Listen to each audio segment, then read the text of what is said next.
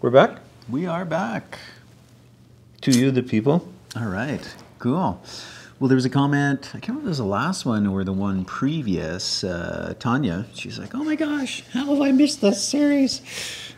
So she's just discovering conversations we've been having. Here we are, 16 episodes in. Hi, Tanya. Yeah, and for those of you, hey, if this is your first episode, welcome. You got lots to go back through if you feel inspired and have the time. But Blaine and I, we get together every week and we just have a chat. So it's wild wisdom and storytelling with the Herbal Elder, Blaine Andrusek.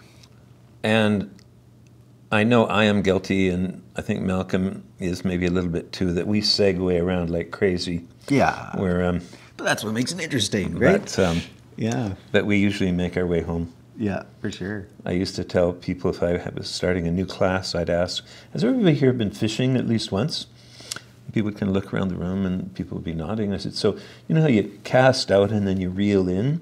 So if you ever realize I've gone so far out on a tangent that I don't even know where I am anymore, that's how you tell me. Just give me the fishing reel sign, and I'll go, oh, yes, and I'll get off the segue and back to where I'm supposed to be. Yeah, but that's what made your classes interesting, right? And, you know, and based upon our last conversation where we kind of drew this analogy between herbalism and music, one of my favorite bands is the Grateful Dead, because they go off on musical tangents. No show is ever the same. They don't ever perform a song the same. They allow that improvisation, and it's exciting. You know, the crowd gets excited when like one song morphs into another, ventures into this territory, yep. And it's like, and then they come back in full circle, and it's like, And that's what made it worthwhile to go to live performances when you could. And not only worthwhile to go to a live performance, but literally the idea of a deadhead is people would follow the band around, you know, like, you know, tour after tour after tour, concert after concert after concert, and it became this whole culture. Yeah, love the Grateful Dead. Who knew? Yeah. Are they dead now?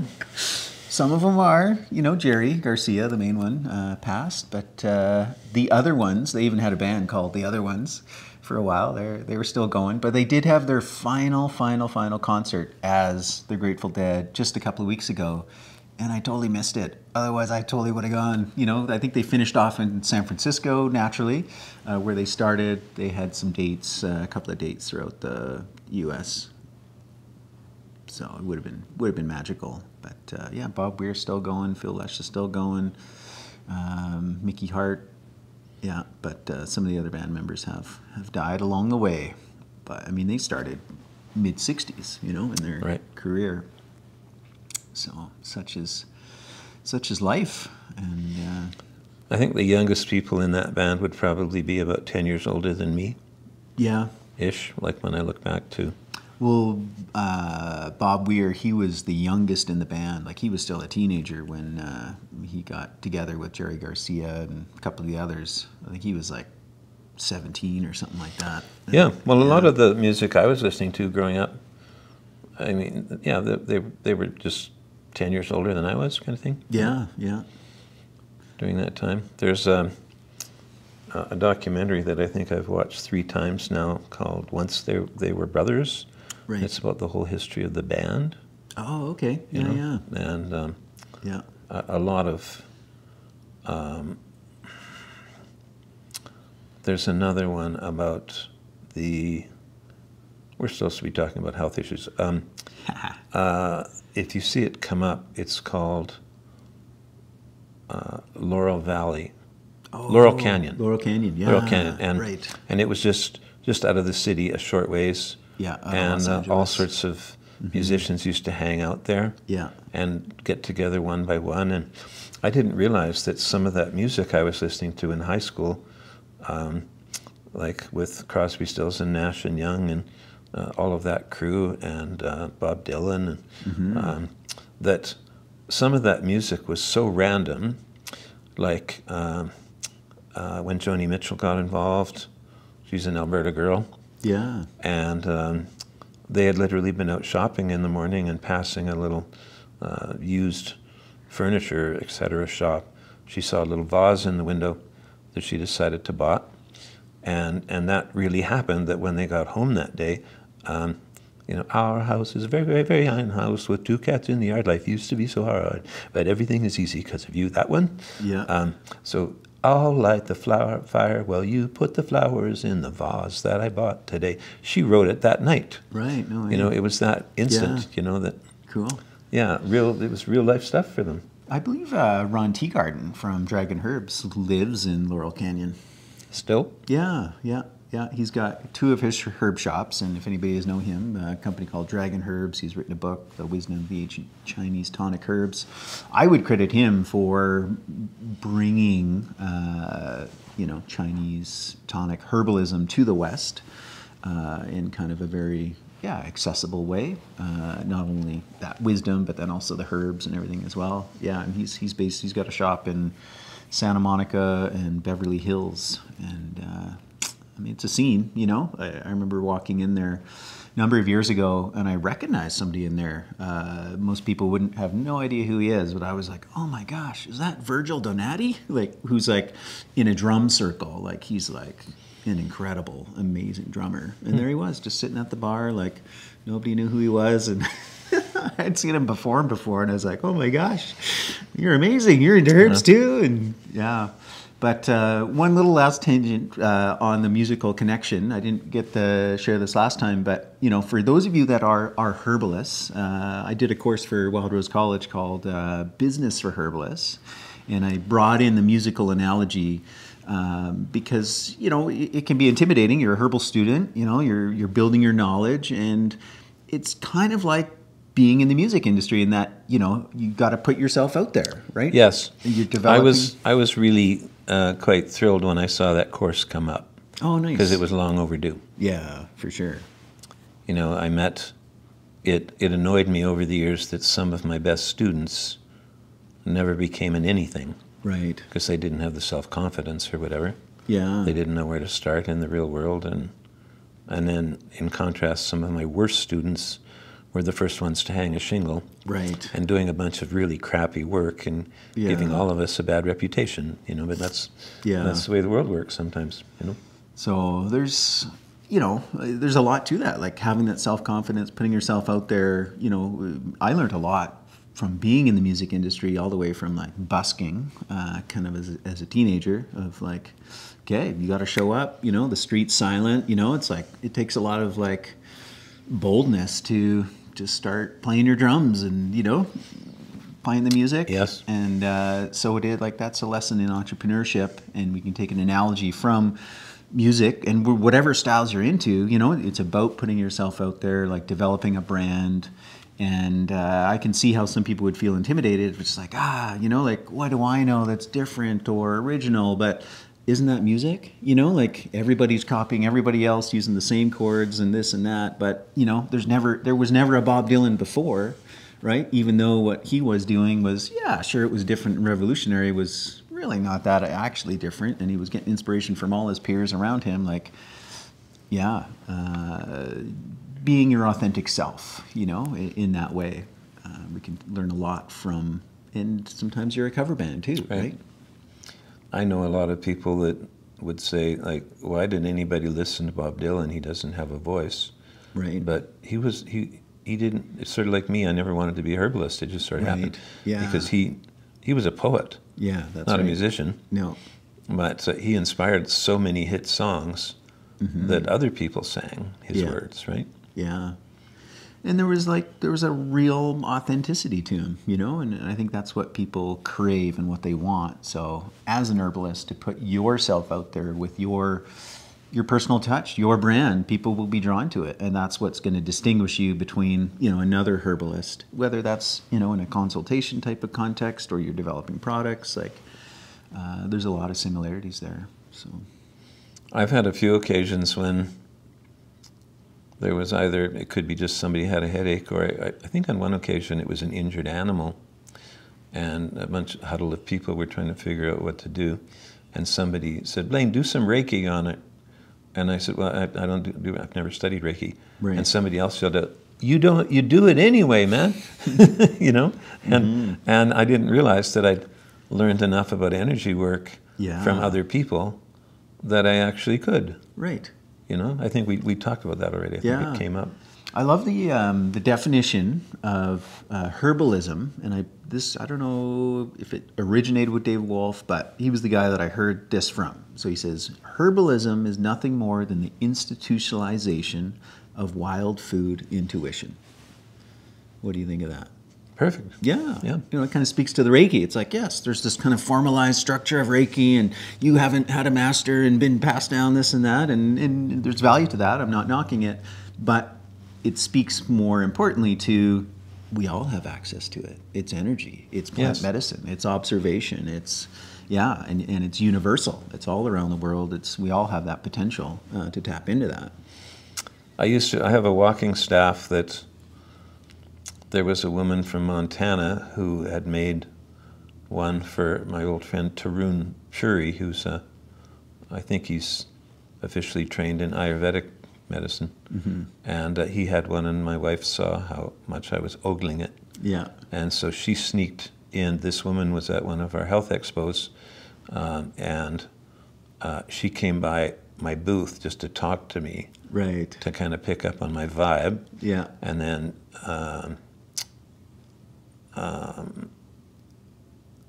somebody got my birth time and all of that. She needed that. Right. So it was an ancient. I didn't know at the time that juniper. I always think of it as a little shrub, but juniper gets massive. Right. Right. And so this is it's a walking stick. I mean, it's quite big. And she had carved into it all of my totem animals and angels and various things, and that was a Christmas gift with some. So, and there's a big chunk of quartz at the top of it. I remember crystals on that too. And I used to always say on my herb walks, like, I don't actually remember any of this stuff because it's really just coming from there, and it comes down through this piece of crystal and then into my hand and through to my lips. Right. So as long as I have my stick, I have my shtick. that just kind of became a standing joke about that staff, right? Yeah.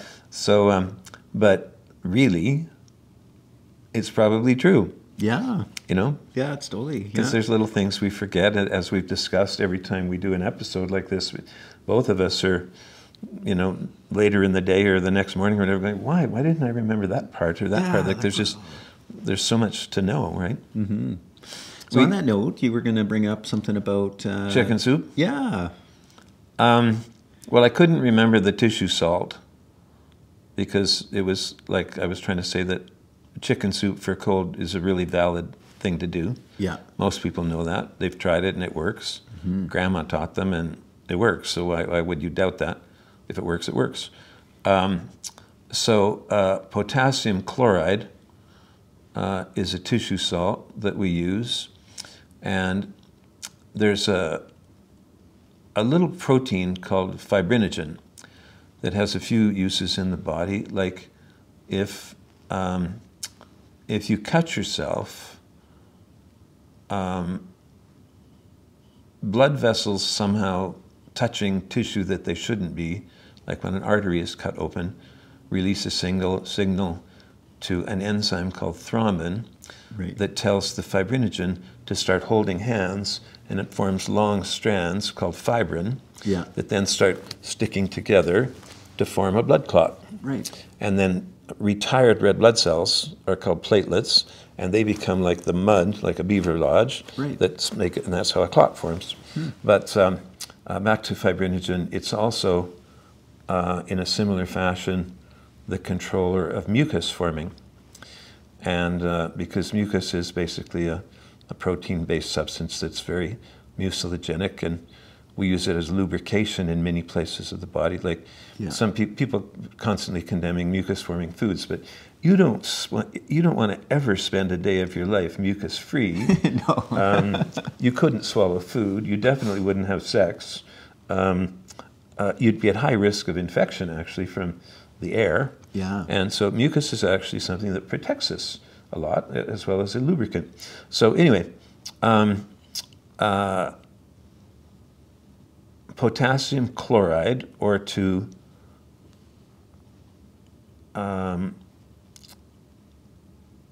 if we take that to not a naturopath, I just had a brain fart. Or people that work with tissue salts and things. Like a homeopath? A homeopath, thank Yeah. you. How blind. It would be called Cali Myrrh with a K. Okay. Cali Myrrh is what they'd call it. Right. And it's in chicken soup, and it's in, maybe this is because the berries, we talked about the red elders, the berries being toxic, but the leaves aren't. Right. So we know that Cali Myrrh is also in the leaves, sorry, in the flowers and bark of elder. Right. And it's in echinacea. Okay. And it's in our native tall red berried cranberry. The high bush. Yeah, the high bush cranberry. Viburnum. And yeah, and it's so interesting, and it's fun to share. You do so many things with wildcrafting and whatnot. I have gone out over the years and had my bow and my fishing rod and spent a long weekend with no food at all, and just did it off the land once I knew what I was doing. Amazing. But it came up in class. I was just about to prune some things in my front yard, which had become mostly a native herb garden, and there was red. Some people didn't like the smell of it in the fall when it's in fruit. Right. There's this smell that comes off.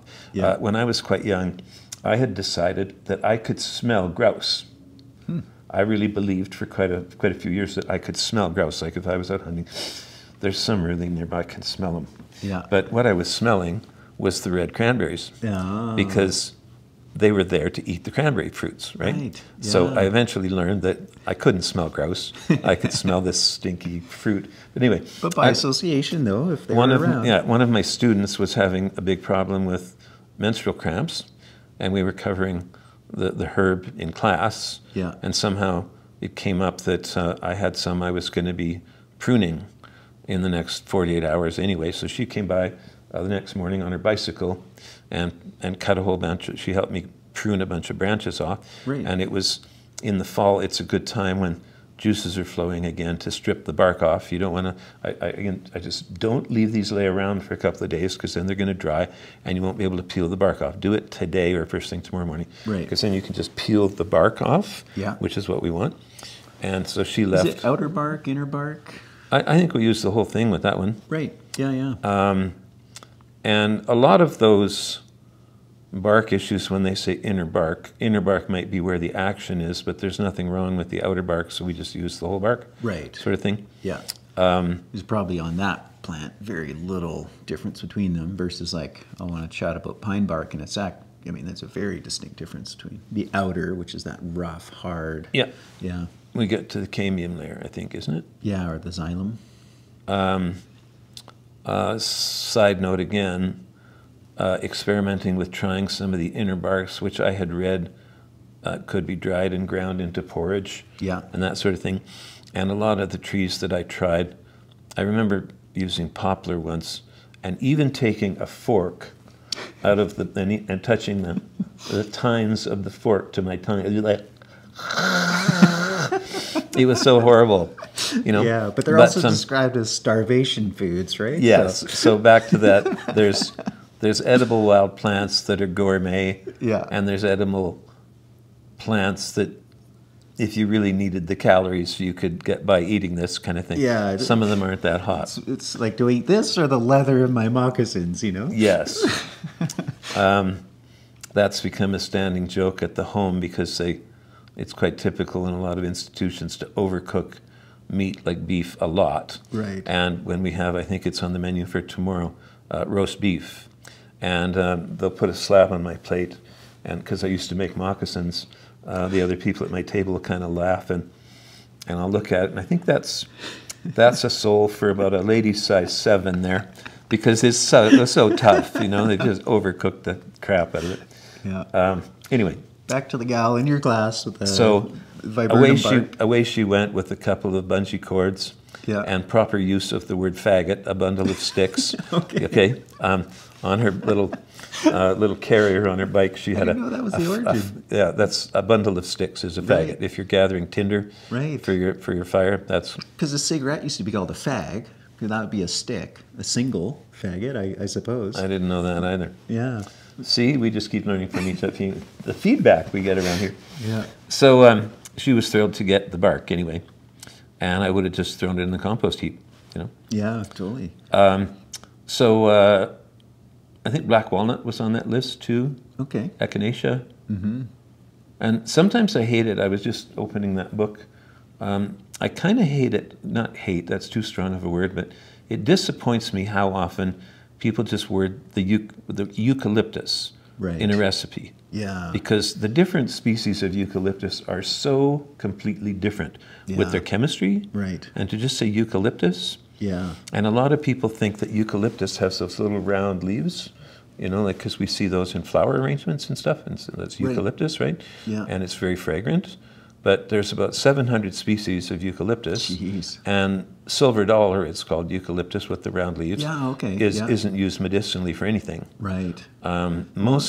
Most eucalyptus leaves look more like our willow leaves. Yeah, long. They're lanceolate. Yeah. And that's the one I know of. Anyways. Yeah. So, but there's a big difference between the two most common ones when we work with oils, are globulus and radiata, and they're substantially different. Right. So to just write a recipe that says eucalyptus, or if a bottle just says eucalyptus and you don't know what species it is, I could tell which kind it was from training from my nose, smelling them. One of them has a lot of ketones in it, the other one doesn't. So that makes a big difference what you're doing with them when you're pregnant, for example. And it disappoints me that or like even with the different kinds of echinacea. Yeah. You know, angustifolia and purpurea work quite differently. Yeah. You know? We just spent a whole episode, or at least half of it, talking about chamomile, you know, the two different types there as well. Well, it's more than two, really. But the main ones are German and Roman. Yeah. So, yeah. And then cranberry, I've often got them confused because there's the viburnum, which is often referred to as the high bush. And then, at least in my mind, I was always like, okay, you know, cramp bark, viburnum, that's the high bush cranberry. And then the vaccinium, I would call the low bush, which is lingon berries, delicious, wonderful berries that don't have that smell. However, there's two different types of viburnum that are called low bush and high bush. And apparently, that's what I learned recently, actually. Right. And the vaccinium is actually... They're first cousins to blueberries, too. Yeah, yeah. Whereas the vaccinium is like, okay, that makes sense. It's not really a bush. It's like a low kind of, it's like ubersy, like kind of trailing plant in that sense. And they do this thing where the berries the plant itself is evergreen. Yeah, that's right. It stays there. And so the fruit will stay on the plant. And as we get into spring, when things start melting and thawing, and then sunny days, and then freezing again, the low bush cranberries can actually end up with quite a bit of alcohol in them. Yeah. And so occasionally you'll run into animals that are half drunk from eating the berries. Like if you see a grouse kind of flying like that, I think it had too many berries. Yeah. Terry has a great story about running into a bear one day that had found there was a little path going up a hillside, and it was just kind of a muddy little path, or was it snow? I can't remember, it doesn't matter. But this bear had eaten too many of those berries. Yeah. At first he saw a bear, and he was scared, but then he stopped and he just watched this bear. It was going like running a toboggan. It was going back up the hill again and running down on its bum, sliding down the hill, kind of going yippee. Yeah. So there was a bear that got a little high on some wild cranberries that were fermenting. And of course, in the spring, you can often see like, you know, the waxwings and who are the other ones? The spring birds that come in flocks. Yeah, it's not a Stellar's jay. Anyways, the starling. No, that's not what you're thinking about. No. Anyways, they're black with the kind of like speckled. Waxwings, and there's two birds that are... Anyways, you know, again, like erratic flight patterns after they come. They'll come and just like clean an entire bush. Yeah, they come into my neighborhood and they'll hit my big mountain ashes like a blender. Yeah. And there's just this... and and then they'll just go like a swarm of locusts Yeah. a block down and hit another tree. And what's really cool, so you've watched that Stephen Buhner lecture, The Living Touch of the Wild Earth. I'm pretty sure it was in that session that he brought up an Indian researcher who was studying the effects of alcohol, but actually on plants. And so his kind of proposition was that the trees, like let's take an apple tree, is actually producing fruit to create alcohol for itself.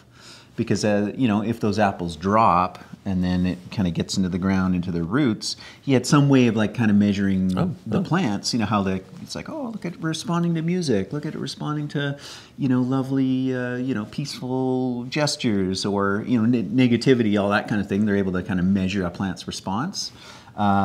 He did this at feeding them alcohol, and it went through like a very same kind of curve like we humans do, this kind of like rise of elation and then kind of a lower type of depression afterwards. Yeah, well, alcohol in small doses is a stimulant. Yeah. But it very quickly becomes a depressant. Yeah. So if you go to a wine and cheese or something like that and you have a glass of wine, the most two, you're all chatty and having fun. Yeah. But if you have any more, you're under the table somewhere having a nap. Yeah, right? But we're so like species centric, thinking like, well, we're the only ones that enjoy alcohol or psychedelics or something like that. But animals, absolutely, right? I had a friend who grew some magic mushrooms, and he gave me his spent like the rye greens. I don't know how this happened, but whatever. I was like, oh, I'll just throw them out on the deck. I'll put them, in this little area, and sure enough, the squirrels came, and like I can only imagine it was affecting their system just in the same way.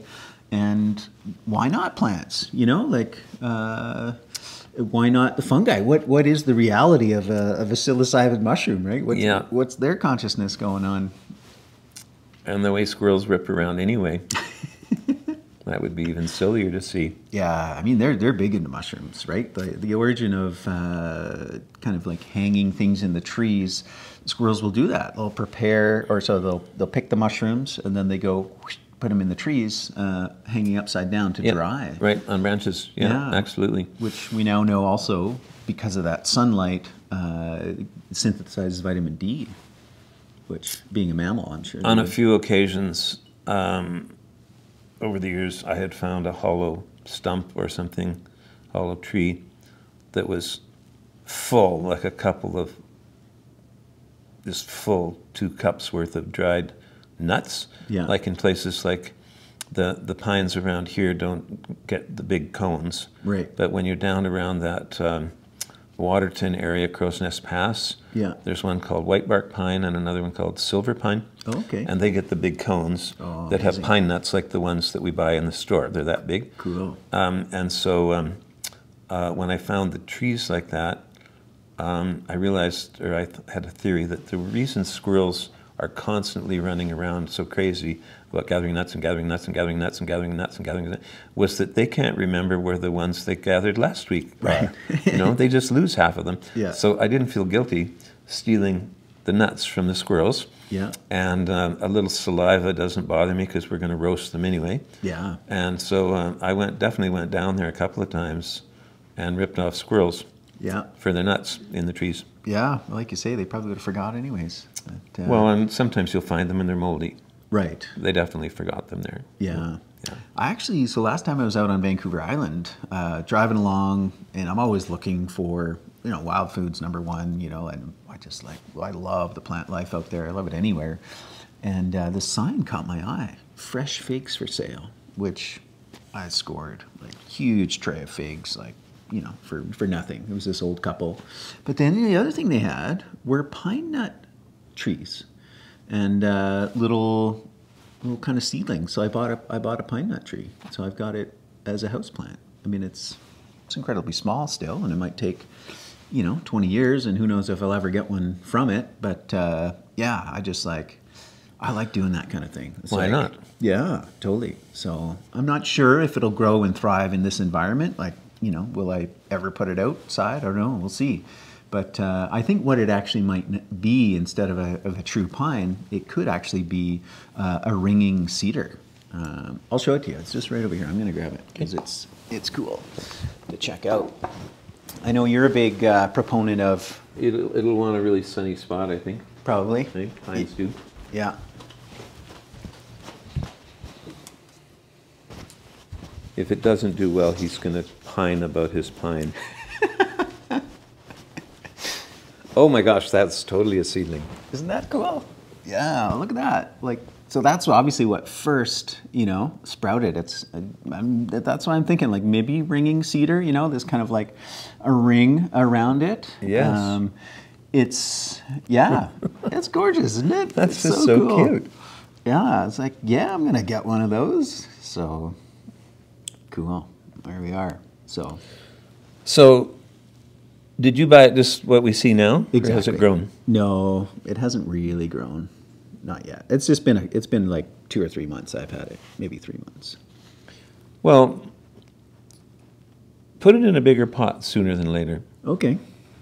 Because I'm quite confident in saying that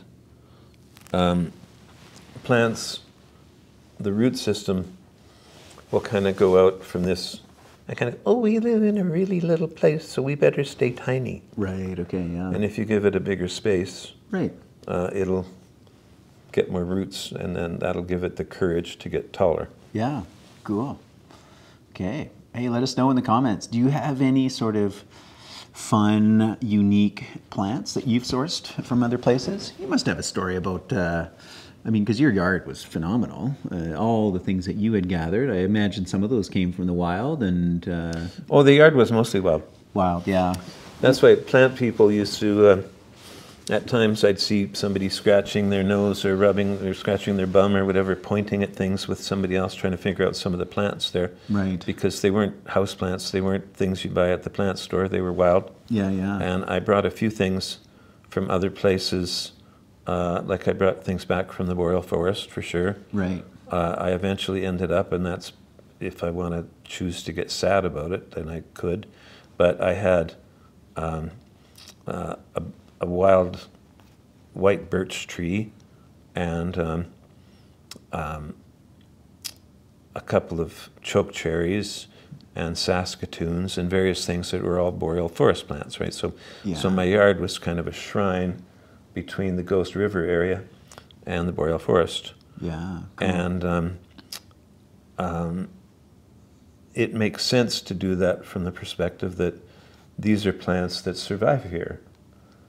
You know, you can't get a bird of paradise plant and put it in your yard and let it live. It's not going, it's from Hawaii, you know, so it's going to die, and that's that. Yeah. But that's the fun of having the indoor plants. And, yeah. You know, did you have like a fountain? No, that was outside. But, you know, you used to bring it in the winter, I had 3 ponds, actually. 3 ponds. The big one outside was as wide as the garage. Right. And part of it, when I originally laid if anybody's ever going to build a pond, you can buy preformed things that you kind of dig a hole in the ground and put in, yeah. And they're going to live for several years. And then you can just buy rolled black plastic material, and you can freeform that way and do whatever you want. Mm-hmm. And if you're going to, you want to, when you dig the hole, kind of don't just dig a round hole, because then you can't really put rocks in there. They're just going to slide down.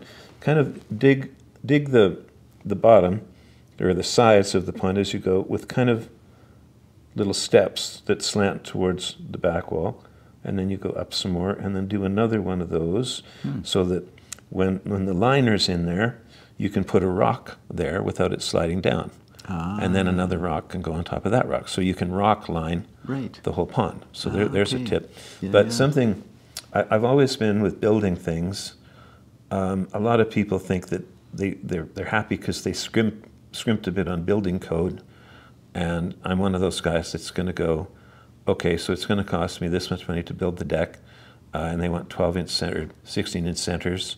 Well, I'm going to put 12-inch centers because it's going to be that much stronger. You say, well, you didn't need to do that. So how many extra boards did I have to buy? 2? Right. You know, and so for an extra $100, I got a deck that it doesn't. I remember one party, the upstairs deck was completely full of people, and somebody looked at me and said, "Are we okay here?"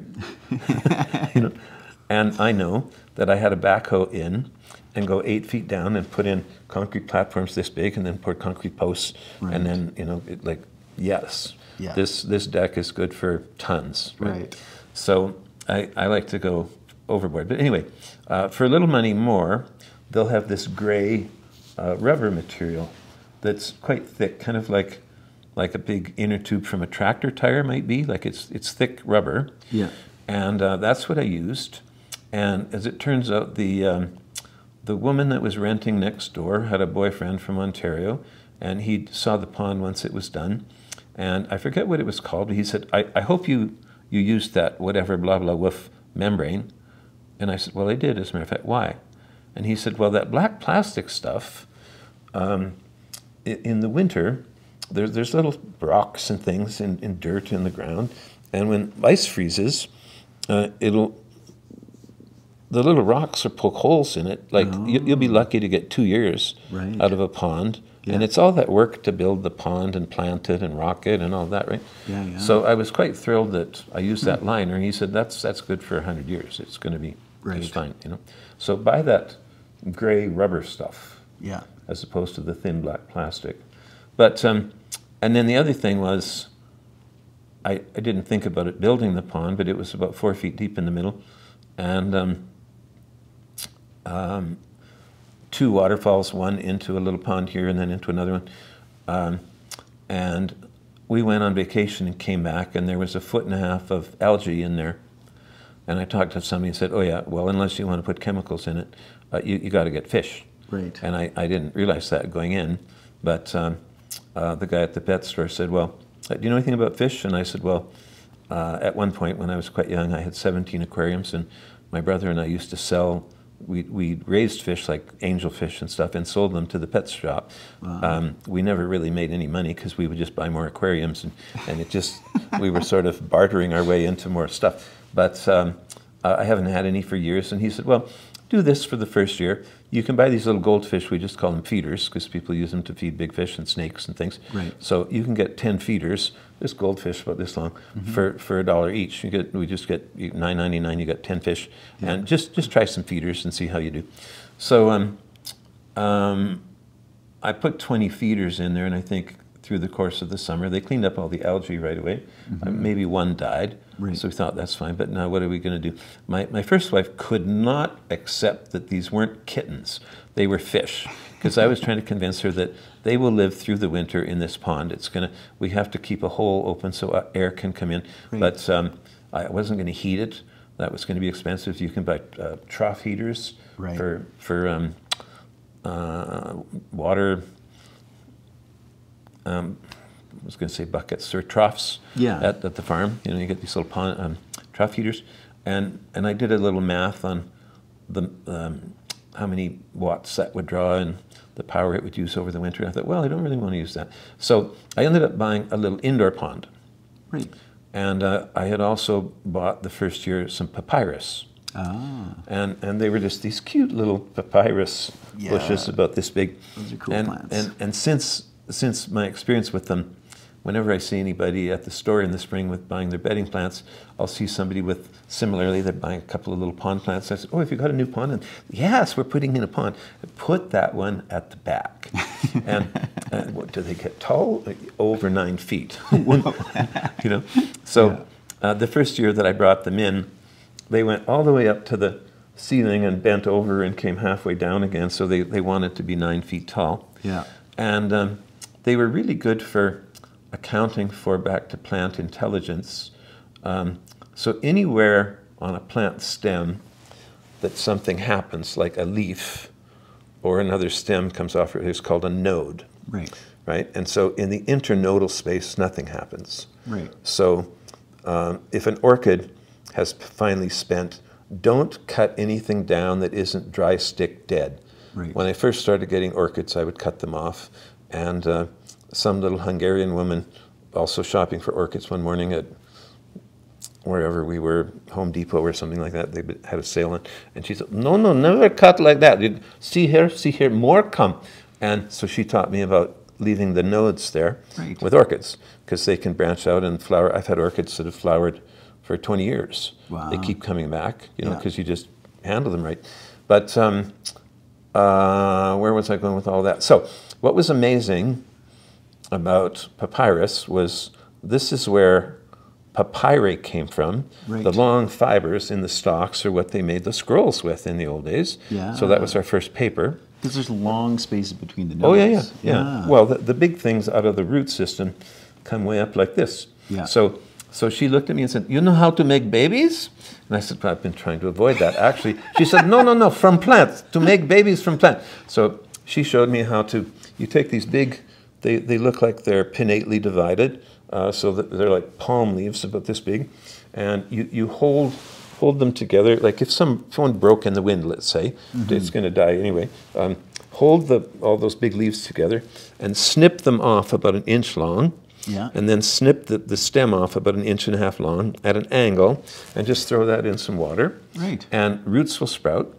And then out of the dead leaflets, roots will come, or sometimes another whole plant will come. Wow. And sometimes they will flower. Oh. So from the same place, you could get a new plant, roots, or flower, excuse me. Wow. And so those were fun, and I probably gave away at least 100 of those that other people got to do the same. And if you put them, they'd get so big, I would end up having them, because you couldn't leave them out for the winter, they would freeze.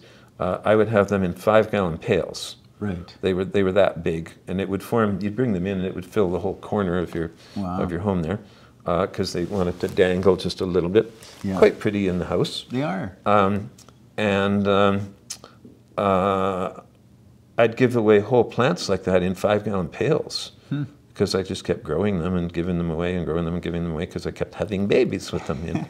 Cool. Anyway, we're way off topic. We're supposed to be here talking about medicinal plants. But anyway, at least we're talking about plants. Yeah, for sure. So something wacky that I had asked you in the car, and you denied me, was if the numbers 23 degrees 17 minutes mean anything to you. 23 degrees 17 minutes.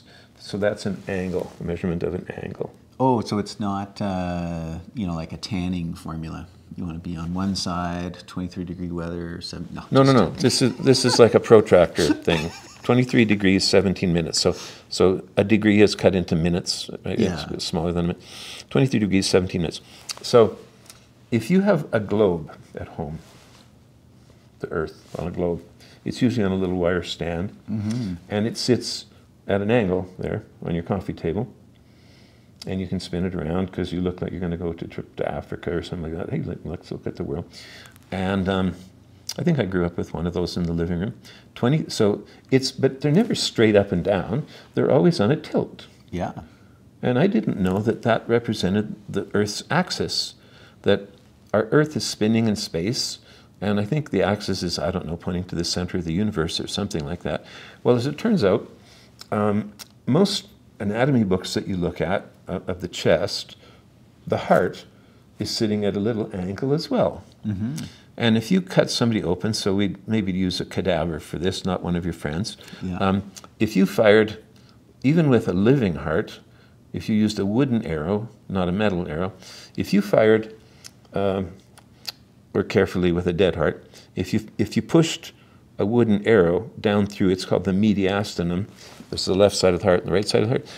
So if you push a piece of wood through that, it's 23 degrees and 17 minutes. Wow. What could that possibly mean? But I just refuse to accept that it's just incidental, just coincidental. So does that mean if you go out in the backyard and kind of like turn around a couple of times, at some point there your heart is pointing home? Home is where the heart is, right? You know? Like, isn't that fascinating though? No, 23 degrees, 17 minutes. So yeah, it's that macro reflection. Yeah. Yeah, very cool. We can get into all sorts. That could be a whole segment. But anyway. Yeah. No, I'd never heard that before. So back to something that just happened here within the last couple of days. I don't usually watch the news much because it's too depressing. They turned it on in the dining room, and the first thing on was forest fires in rainforests, still in BC, rainforests in California, Right. rainforests in Hawaii. Jeez. These are rainforests, and there's forests burning that are rainforests, right? Yeah. Like with climate Giants. change, all this stuff. Yeah. And then they switched. The next segment was someplace in India where the pollution was so bad was people were, but it was some natural phenomena. It wasn't just dust. I don't know. I can't remember what it was, but it was you couldn't see the house across the street. Right. It was that kind of thick, like fog. Well, I mean, that's an average day in Delhi, to be honest. Just Well, from pictures I've seen, yeah. You know, Yeah. but it was just that bad, and you think about wow. just how horrific some of. Here we live in Calgary with generally clear skies and Oh, man. fresh air from the mountains, and you know. Beautiful water, you know, so close to the source. It prides me.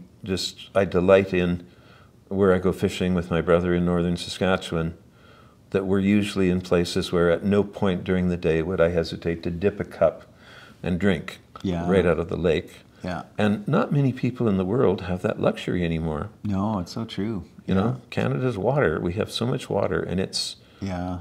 we may one day have to defend it. Yeah. You know, our southern friends might be attacking us, never mind oil pipelines, they might be stealing our water. Yeah. Yeah. Maybe we'll sell it, I don't know, but you know, we're one of the biggest freshwater sources on the planet. Yeah, it's true. You know? Yeah.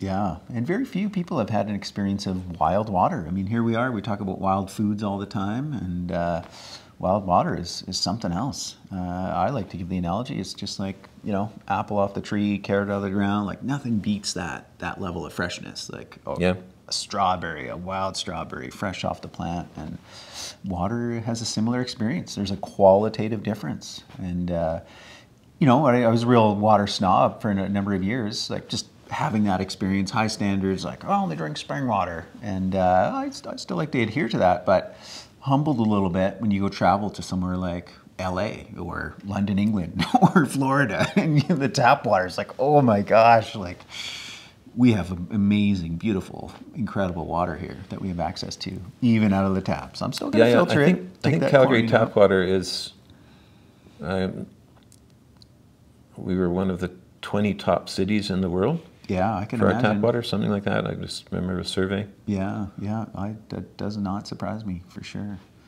So. And there's times when in the spring, some years with runoff into the Elbow, like the city isn't just all one water source. Right. Your house is coming from the Bow River. Yeah. But in southern Calgary, they're drinking water from the Elbow River. Right. And sometimes the runoff in the spring, like you've been hiking in the spring maybe, and you'll see that the water from all the dead leaves from last fall, the water is literally a brown color. Mm. It almost looks like tea. Yeah. So at times they might say, well, this is too much for the water treatment plant to handle. Right. So we get these boil water warnings once in a while in the spring. Never seen that. Yeah. Hmm. And it's usually just for South Calgary. Oh, okay. Yeah, I've always lived in the north, so maybe that's the reason. There's a thing in the Bow River that it took me a while to figure out what it was. It's a big concrete thing that whether I was rafting or canoeing, I would kind of grab onto and just hold its... It's right by Bowness Park, isn't it, that thing? I guess, well, wait a minute. I used to paddle from Bowness Park back to downtown. Right. So it's, well, where it is precisely due south of the hospital. Oh. Because what it is that if the water system ever completely screwed up, they've got a pipe in the ground. That's what that concrete thing is. Oh, it's a thing to hold the end of the pipe in the river, so that they can actually pump water directly from the river uphill to the hospital, and it could be treated there, or at least be used for plumbing, or toilets to flush and that sort of thing. And by the hospital, you mean the foothills? Yes. So right down by Edworthy. Yeah. Well, it's a little ways, but yeah, 29th Street. Oh, okay. Right. This is the hospital. Very curious. Yeah. And I don't know how somebody told me or whatever that was, but it's a water inlet. Okay. For the hospital. Have you ever, maybe the thing I'm thinking of, I think Edworthy is where the outlet comes from the spring from Nose Hill. Have you ever heard about that? Like Nose Hill apparently has this massive spring It's just like gushing water that they like piped and channeled all the way. Yeah, and it's one of the only places on that whole stretch of water that, because of it coming in with creating enough current, the water there's about 9 feet deep. Right. Because I've ran the river a few times with my canoe, and I have a graph for fishing. Yeah. There's only a couple of places all the way from Bowness Park to the zoo where, other than during runoff, that the Bow River is any deeper than about 3.5 feet. Right. So in most of the city, most months of the year, you can just walk across the river. Yeah, yeah. A lot of people don't realize that. Like if you cross the Center Street Bridge, most months of the year, you can look down and see the rocks and stuff right there in the water if it's clear, right? Yeah. That's as deep as it is in most parts of the city. Yeah, no, it's true. Yeah, yeah. So anyway, this current events thing I brought up, I usually don't watch the news, but there was that event, and then it switched over to, in Eastern Canada, there's a significant outbreak of salmonella right now, and a few children have died, and any of the existing antibiotics aren't touching this particular strain of salmonella. Right. So it's one of those kind of like COPD where we've got something that's it's resisting to any of the current drugs. And just before closing this segment, the newscaster said something about so that the drug companies are going to be under pressure to go find new antibiotics. Like all of the big drug companies have scouts in jungles and whatnot, looking for new plants that they can turn into a something, you know. Yeah. They all do, all the big pharmaceutical companies. Yeah. And what was that movie called with, was it Sean Connery? And he was trying to figure out, he was one of those people in the movie, and he was trying to figure out, he discovered something that was anti-tumoral. Oh. But it had something to do in the end with, it wasn't in the plant, it had something to do with ants in the flowers or something like that. Oh, okay. I can't remember, it's a long time. Anyway, so I kind of stopped and stared at the TV for a while because we have so many plants or their extracts, like in particular essential oils and fungi and whatnot, that we know from not some kind of, I did it in my backyard experiment, but serious, when pharmaceuticals came along, one by one, we threw our herbs away and just went to drugs, right? Like I was born... well, some threw them away. Like, some of the people were thrown away. Well, yeah. But I mean, when I was a little boy, penicillin was new, right? Penicillin was invented in about the 1920s or 30s, I think, somewhere in there. Yeah. So it was still a relatively new drug. And we would use it for anything. You had an infected cut on your finger that looked a little not so good, you'd take some penicillin. You had, an infected tooth in your mouth, you cut yourself, you sick, we used penicillin for just about everything. It became the cure-all, right? And I can remember somebody saying, "Oh, is little Blaine allergic to penicillin yet?" "Oh, well, we'll give them some more." They handed it out like candy, right, for just about any sort of infection. So that's why we ended up with antibiotic-resistant drugs, is we just overuse them. Mm-hmm. And the plants are smart. I remember, again, this is... And the bacteria are smart. Yeah, and there was, I don't know how they got this footage, but it wasn't a cartoon, some documentary I was watching years ago where they were crop dusting. They had something that they were using to kill potato beetles. Right. And they had, within a couple of generations, mutated enough that they ate the chemical, and they had footage of it became their superpower. Like the beetles were like, it's almost like they could hear the planes coming, and they would curl up to the leaves to kind of go like this and say, "Yeah, bring it on, buddies." But they were, in short, it didn't take them that long to mutate to eat the bad guys, right? Right. So anyway, I kind of was a little bit choked and thinking, well, there's several essential oils, even tea tree handles, as far as I know, all strains of Staphylococcus and Streptococcus. This might be a new strain, so maybe I'm wrong in saying this, but the big phenols that we have in Thymus vulgaris, which is what we call red thyme, when you get the oil,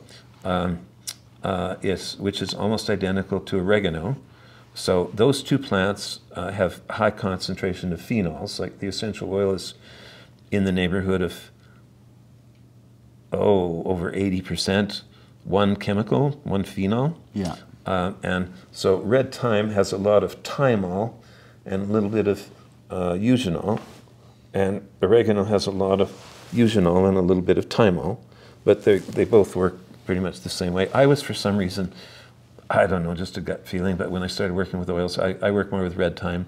Maybe I have to be different. I don't know, but everybody was using oregano, so I had to use red thyme. Yeah. I have 6 kinds of oregano, or had. Most of that stuff's gone now because of this whole switch in my life.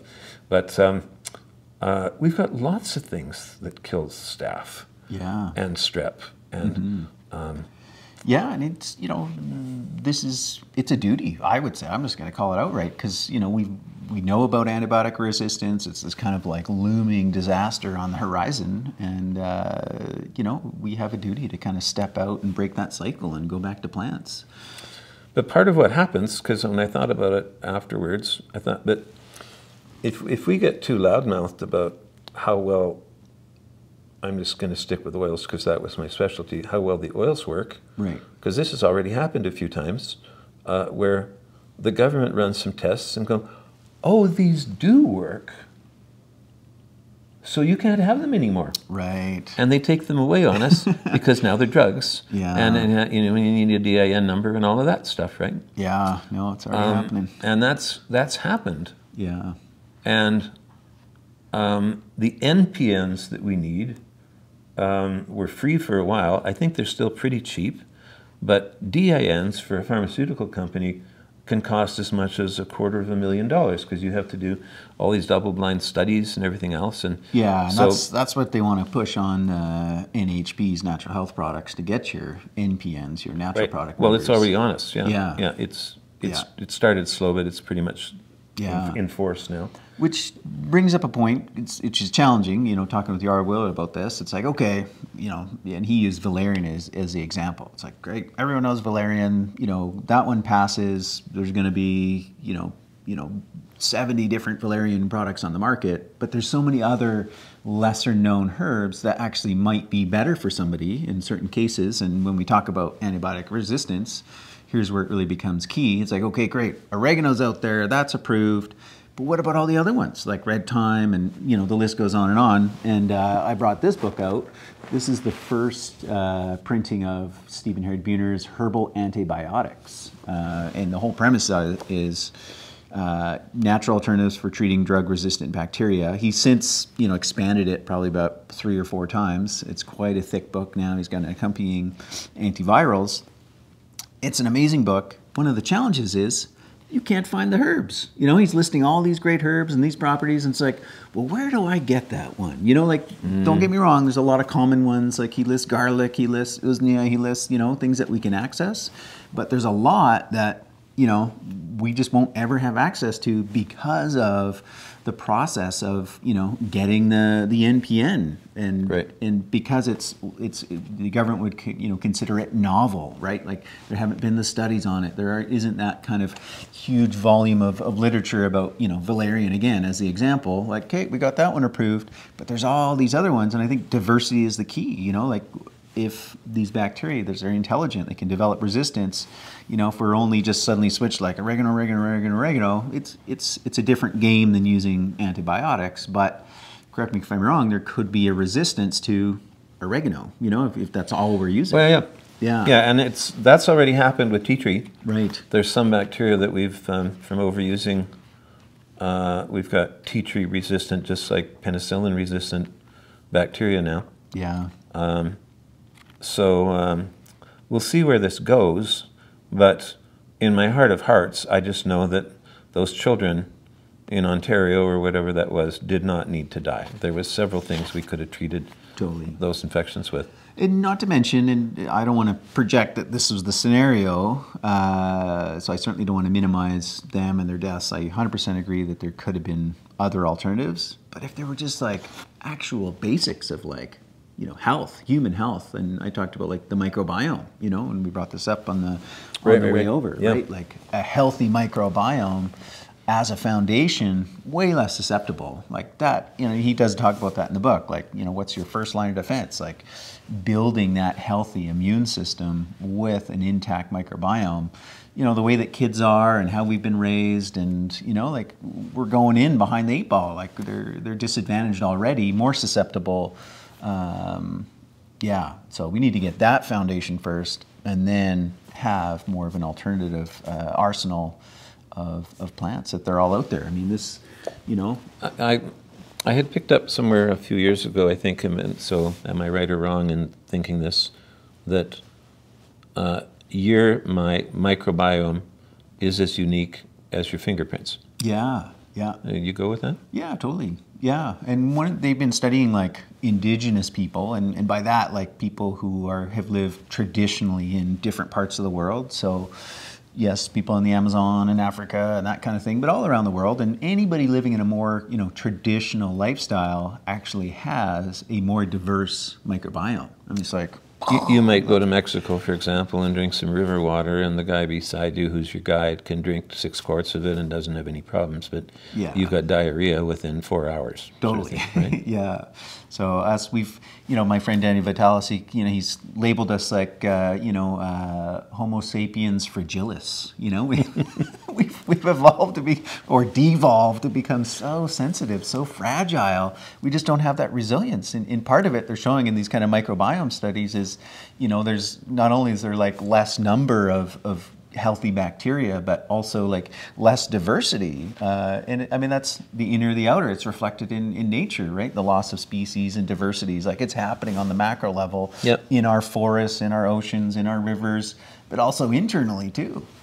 Yeah, I can't remember who I was talking to yesterday, and I hadn't thought of this experience for years, that somebody phoned me one day. He'd seen me speaking at a health expo, I think, and his wife was really sick, and he called me because he thought, well, Blaine obviously knows what to do here.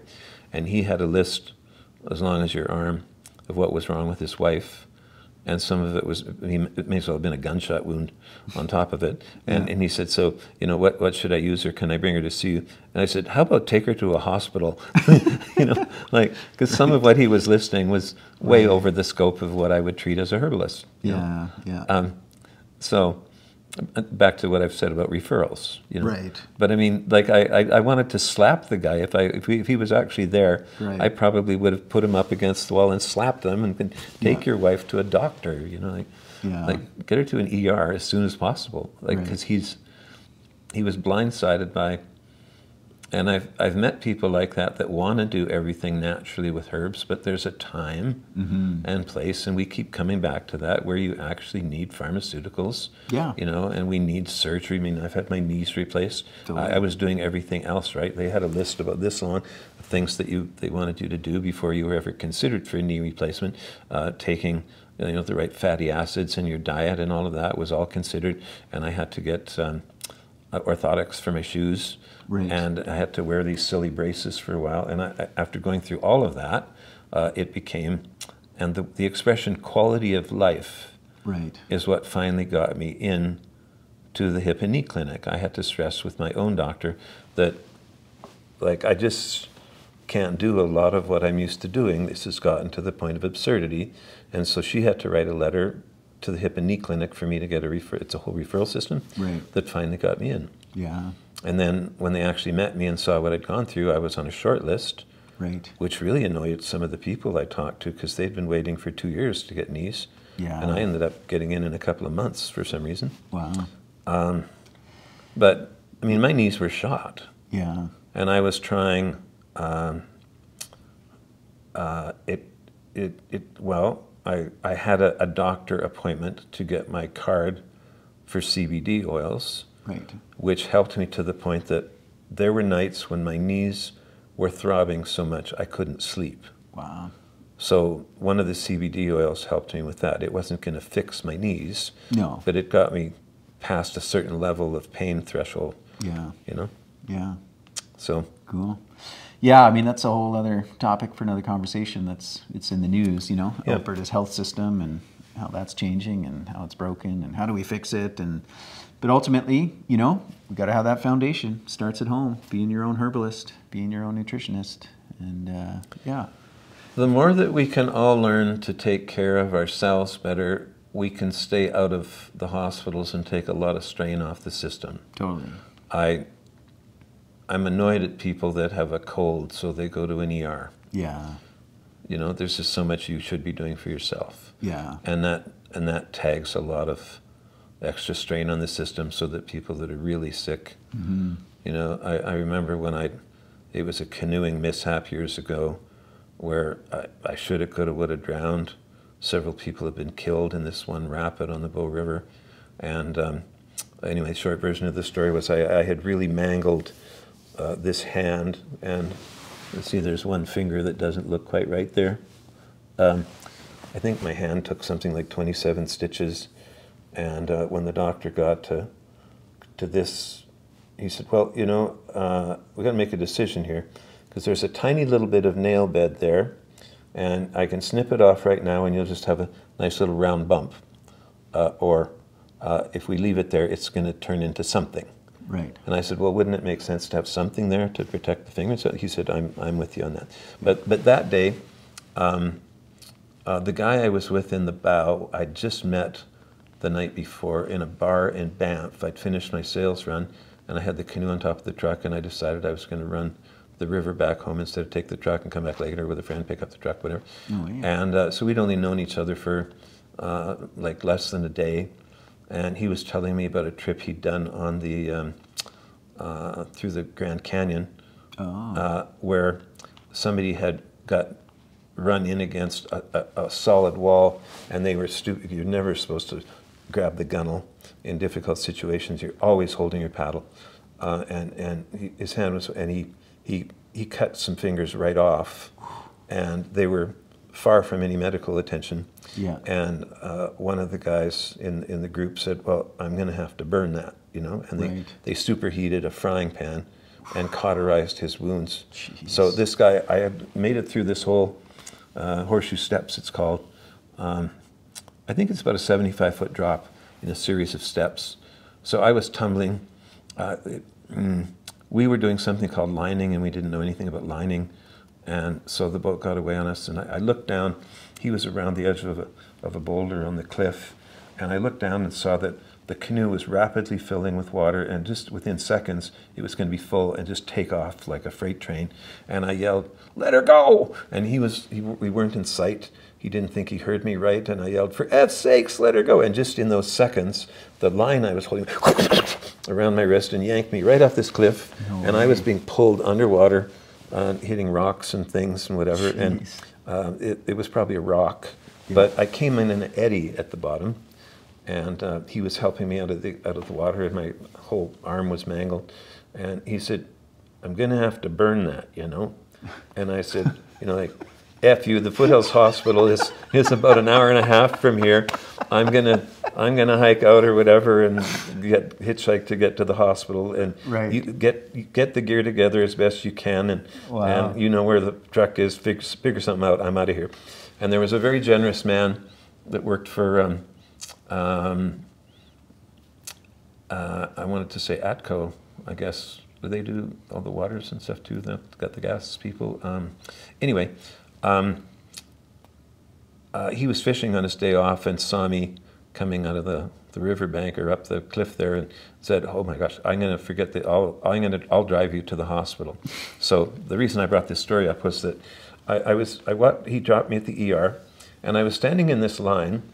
All I was wearing was a life jacket and a pair of cutoffs, and I had blood all over me. Yeah. And my hair had dried in the wind, kind of straight up, like something you might do for Halloween. And the line wasn't moving. And I thought, well, a lot of people here don't seem to, like, what do you have, a cold or something? What do you? Yeah, so I finally, I'm bleeding out here, guys. I finally, when somebody was going by with a gurney, I finally yelled, "Excuse me, I think I have a real emergency here." And the woman in front of me turned around with this just bitch face on, like, "Oh, you think you're more important than I am?" But she turned around really close to me and saw all this blood and almost fainted. Like, she did scream. She was like, "Ah!" And they came and got me on a gurney and got me the heck out of there, right? Wow. But, yeah, you know, how many people in that line had an emergency? Yeah. You know, I did. Yeah. But if we all just took a little better care of ourselves, Yeah. we'd save the healthcare system a lot of money. Totally. But know when this isn't working and when to seek help. Yeah, yeah. Whether it's from you or I or a real doctor, or you need a hospital or something. Yeah. Because we have people that screw around with herbs and they don't take enough or soon enough. Right. The dosage is all wrong. Yeah. And they end up with a pneumonia that could end their life. Because they were just peeing around with herbs. Yeah. They should have gone in sooner, or just they didn't know enough. Yeah. So take some classes, listen to people, read some books. Feel comfortable with what you're doing. And know your limits. Yes. Yeah. That's the point. Yeah, totally. Cool. Well, that's why we call it wild wisdom and storytelling. What a story. I haven't heard that one before. And that's why, sometimes when I'm doing herb walks with children, somebody will say, what happened to your hand, Blaine? And I tell them this story about, and sometimes if I don't have this cut, I use like electrical side cutters to trim it.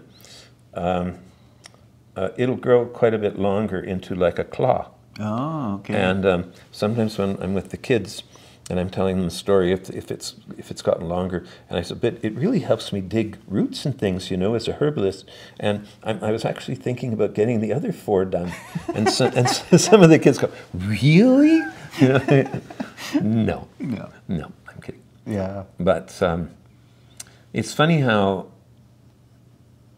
I know not that many years ago they would tell us that nerves can't regenerate, like brain cells can't regenerate, and now we know that they can. Like there's been a lot of new discoveries and new thoughts about that. Yeah. But I remember how for a long time, I can't remember how long, it might have been a couple of years, the stump that was there, if I just touched all my fingers, even with a feather, and then with a pencil or something, there was no feeling. Right.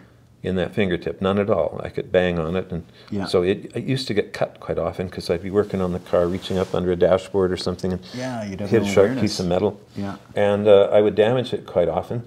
But after I don't know how many years, again now you could just take the lightest feather, and it completely regenerated. Oh, amazing. So the neurons, no, those are just in the brain. What are they called? Axons. I forget. I haven't taught this stuff for a while. Axons. I don't know, one or the other, but the little, a nerve cell has a nucleus and then things coming out that are either in your nose to smell stuff. Like, here's one. When you smell something, molecules of whether that's a gladiola or dog poop, actual molecules of stuff are coming up into your sinuses and touching nerve cells. And there's a place there called the cribriform plate. It's a little bony plate. I found one day on a hike, I found a beaver skull, and I kept it for classes to show students because ours looks the same. It's a little bony plate with little holes. It's sort of like the firewall in your car where the engine and everything's up there, but wires have to go through, and they have grommets on them and stuff, right? So that, if the engine was on fire, you'd be okay, all that story. So it's kind of like the firewall. So you have this thing called the cribriform plate, because if it wasn't there, if you blew your nose really hard, your brain would fall out, kind of thing, right? So little bundles of, bundled together, they're called phyla, and they go through the cribriform plate and directly into your brain.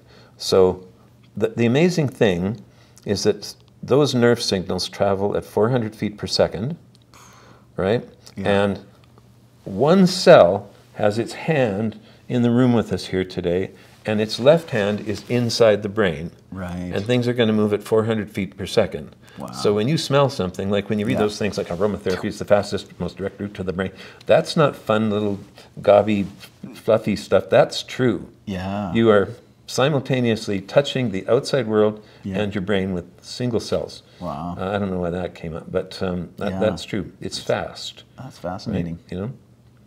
Yeah. Cool. So, Well, let's leave it there for today. That was great. Wrap it up. That's all, folks. Thank you all. Yeah, that's all, folks. That's it. Is that you that used to say that all the time, or is that Terry? I can't remember. Well, that was Bugs Bunny cartoons. Well, it was, but one of you took that on. I have some vague recollection. I'm not sure. Ending their lectures, that kind of thing. Anyways, that's all, folks. Bye for See you now. soon.